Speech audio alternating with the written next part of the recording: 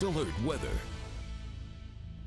Well, temperatures today were very, very hot across northeast Kansas. We see that the almanac for today here in Topeka had those high temperatures at 95 degrees, a bit above the average here of 88, not near that record of 110 set in 1936. Once again, that year coming up here this month in August. But the humidity is really what put us over the edge today, with everyone getting that heat index of at least 100 degrees at times.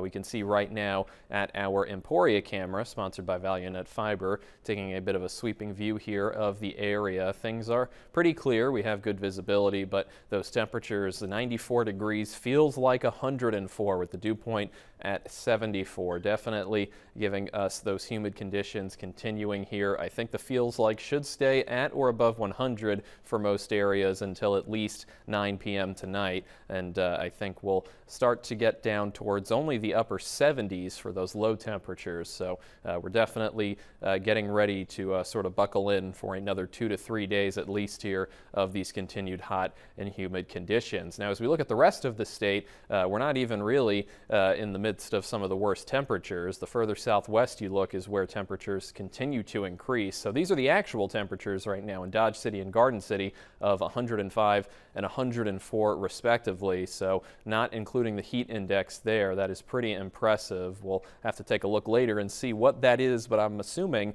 it's above 110 right there in other regions. We can see most of northeast Kansas still within those heat advisories.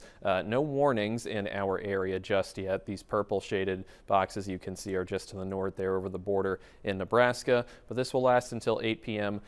Tomorrow here before they'll have a chance at the National Weather Service to possibly issue us another extension of that, because it looks like we're going to have the similar conditions for tomorrow, which that already issued heat advisory would apply to, but we're also looking now for Monday as well to be quite humid with dew points once again getting close, or I should say the feels like temperature getting close to or above 105 degrees. So here's that supercast for tomorrow evening, pretty much looking exactly like it was today, and then by Monday and Tuesday I think we are going to see a little bit less of some pronounced humidity. Maybe that feels like not quite above 100 degrees, but still going to be very humid for the foreseeable future. Wednesday and Thursday look to be the next time we will see some solid chances of rain here. So from now until then, the heat is still going to be baked in, and I don't expect temperatures to really change all that much, but we can look forward to the start of September, where I think we will get a nice little blast of cooler air